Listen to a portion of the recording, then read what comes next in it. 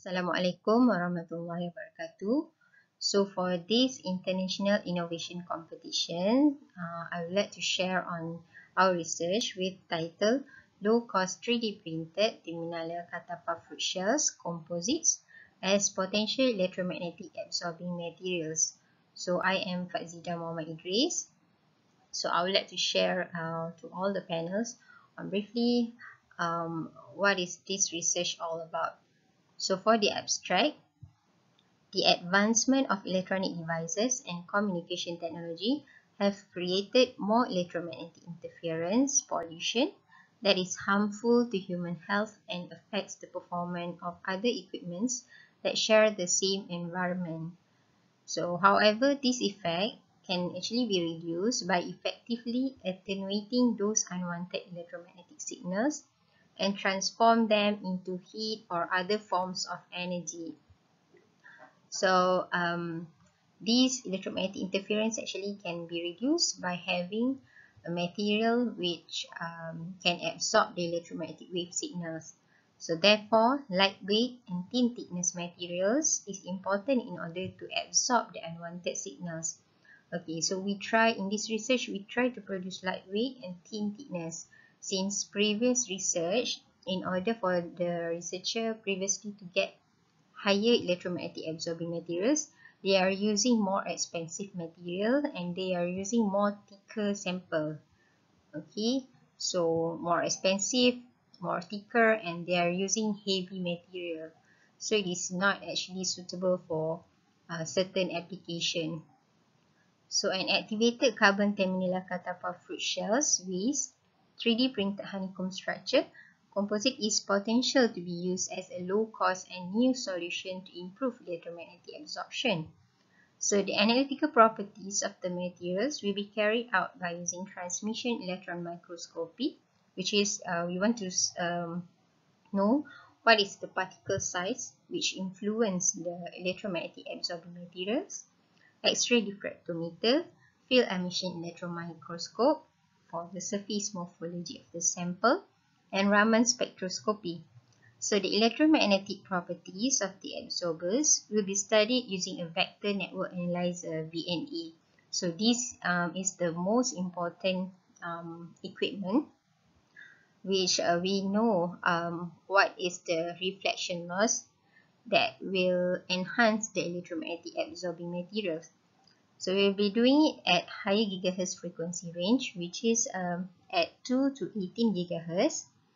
And the enhanced absorption is the result of multiple reflections which come from the effects of morphology and printed structure, since we are trying to do honeycomb structure.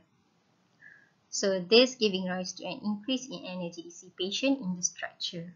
So if there is more energy dissipation in the sample, so that means that electromagnetic absorbing material can absorb more electromagnetic signal. So this low-cost 3D printed Terminalia Catappa fruit shells composites is expected to be as potential electromagnetic absorbing materials used in many applications. So actually we are using 3D printed or 3D printing to produce the honeycomb structure, which can help to have multiple reflection in the sample that can absorb the electromagnetic wave signals, especially the unwanted signal. So roughly for the methodology, okay, first is the Terminalia Catappa fruit shells being collected, and then it is being crushed, washed and dry, and then we are going to the process of pre-carbonization at temperature of 200 degrees Celsius, and then mill and sieve it so that we can have homogeneous particle size, soaked in potassium hydroxide solution, and then microwave irradiation of Terminalia Catappa. This is to produce the activated carbon of Terminalia Catappa fruit shells, and then wash repeatedly, filtered and dried. And next is the preparation of activated carbon Terminalia Catappa with 3D printed with the honeycomb structure like this. Okay, and finally is the materials characterization. So these are roughly the methodology of sample preparation. So for the results and discussion, the enhanced electromagnetic wave absorption is the result of multiple reflections and porous structure which come from the effects of morphology and honeycomb printed structure. So since we are using agricultural waste, which is actually more porous in it, and we are using honeycomb structure, so we try to introduce more pores, okay, so that it can be more porous structure. So there will be more multiple reflection in the sample. Okay, so this, it may give rise to an increase in energy dissipation in the structure. So when we try to do the vector network using the equipment vector network analyzer, we hope that we can get a minimum reflection loss of less than negative 10 decibel with broad bandwidth. So actually broad bandwidth is so important, so that actually when we use this material in any application, it can absorb within low frequency range to higher frequency range. That is why we are trying to use it, or we are trying to do this experiment within the frequency range from low gigahertz, which is 2 gigahertz, until 18 gigahertz. So we can try to see where is the minimum reflection loss peak varied with the frequency, and we try to get the minimum reflection loss less than negative 10 dB with a broad bandwidth. Okay, so for the conclusion, a low cost and lightweight EMI absorber can be designed using 3D printed honeycomb Terminalia Catappa fruit shells composites structure, offering high electromagnetic wave absorption ability over a broad frequency range, which is from low to higher gigahertz, by means of transferring the incident energy into heat or other forms of energy. So roughly, when there is a more multiple reflection in the sample and more porous structure, so we can have more energy dissipation in the sample, so that it will result in low reflection loss.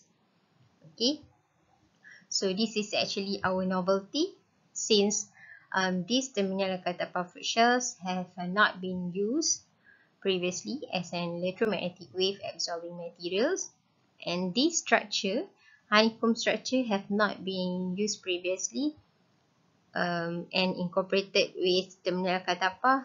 That is not being done previously to be used as potential electromagnetic absorbing materials. So that is why we try to introduce this agricultural waste with the honeycomb structure, and then we try to produce it is with low cost agricultural waste, lightweight and thin thickness, and most important, we try to do it flexible.